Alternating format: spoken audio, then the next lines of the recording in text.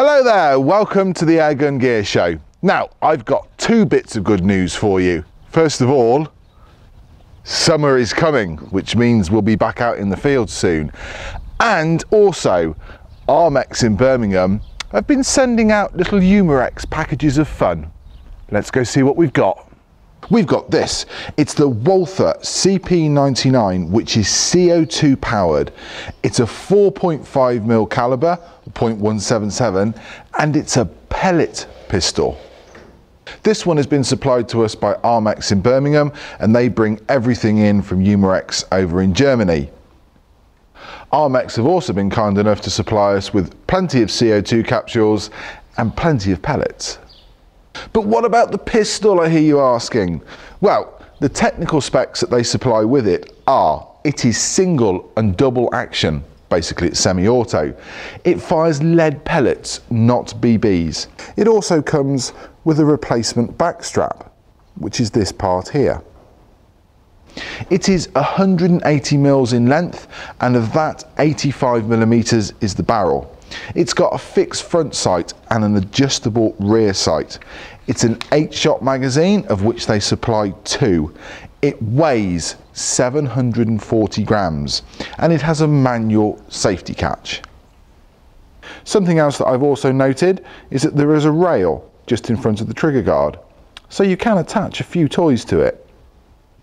It feels really nice and weighty. All of this part along the top is metal. It changes to, I would say, a fairly firm type of plastic once you get below the rail. So you've got the butt and you've got the trigger guard, which does appear to be plastic. But with that extra weight on top, it's very realistic. Okay, I'm just going to guide you through a couple of basics on the pistol.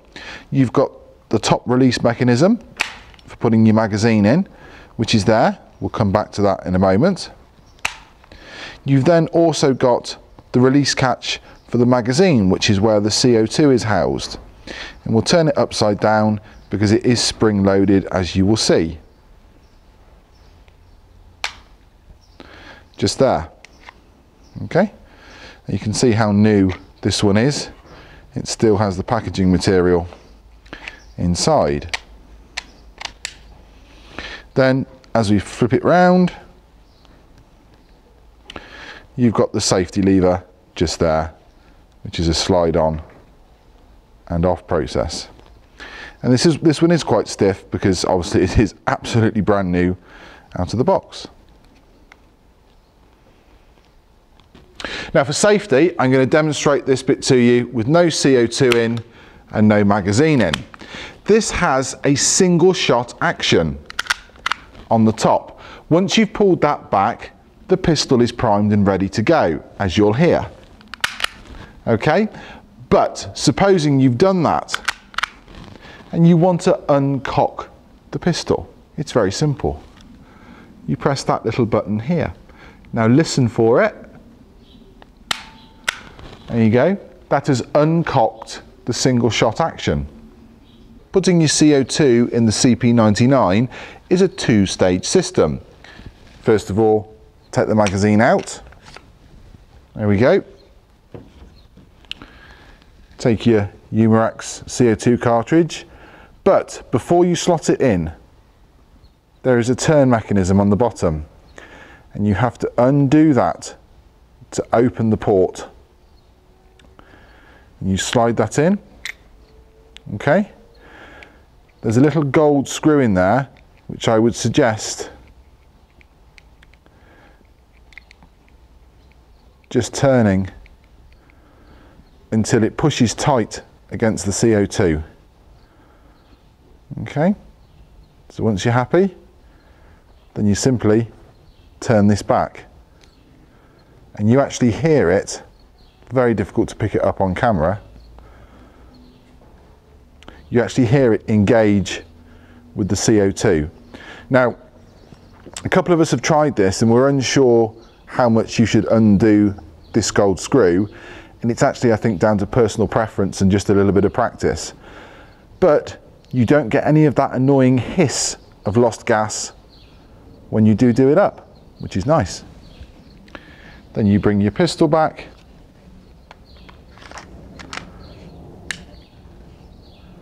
And you're ready to go. Something to point out is that the front and the rear of the magazine looks remarkably similar, and you have to make sure you load it correctly.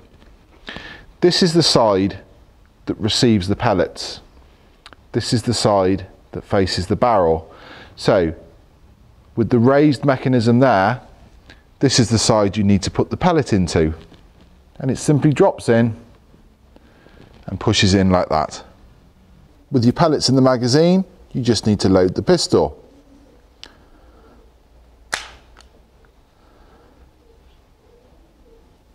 Note, the raised section of the magazine, the mechanism, slots in there. It just drops in, and you pull this back, and it will auto index and connect. We're on safe, but we need to find something to shoot at. So I've put out a target, and I'm going to shoot at it from 10 meters.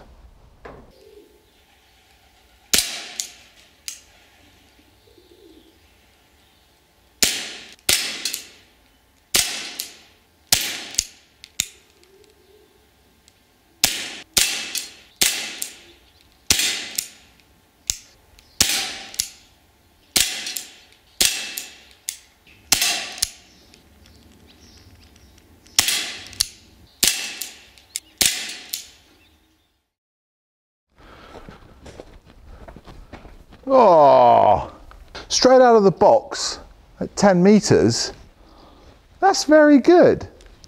I might give these sights a bit of an adjustment and then try something else.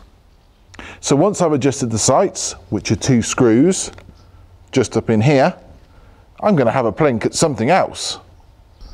I've got some balloons, some tins and some ping pong balls. Can I get 8 for 8? Let's find out.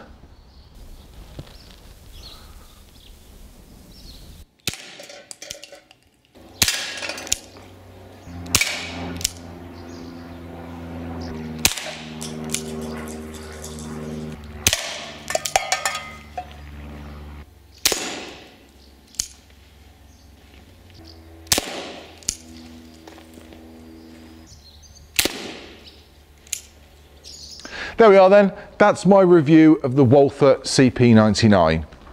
And I hit a ping pong ball with it at 10 meters, which I think is more luck rather than my shooting skills.